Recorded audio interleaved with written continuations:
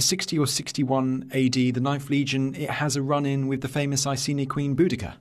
Well, this is interesting because the context we're talking about here is the famous Ninth Legion, an elite legion, one of the 4 legions chosen by Claudius to invade amazing, fantastical far-off Britannia, the Game of Thrones, the Tolkien-esque sort of invasion of his day, Claudius. So this is an elite legion, but we know earlier it rebelled.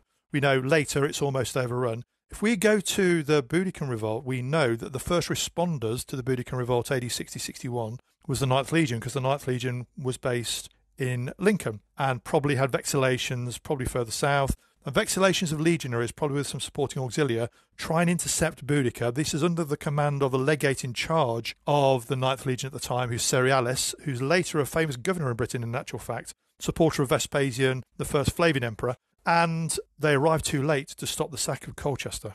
So they failed once. They then try and engage Boudica and her troops, 100,000 maybe, as they travel southwest from Colchester to London, and they're hammered. They're defeated to the extent where Cerealis actually flees the battlefield, leaving his legionaries to die where they stand, and then spends the rest of the Boudiccan revolt hiding with his cavalry in a local fort.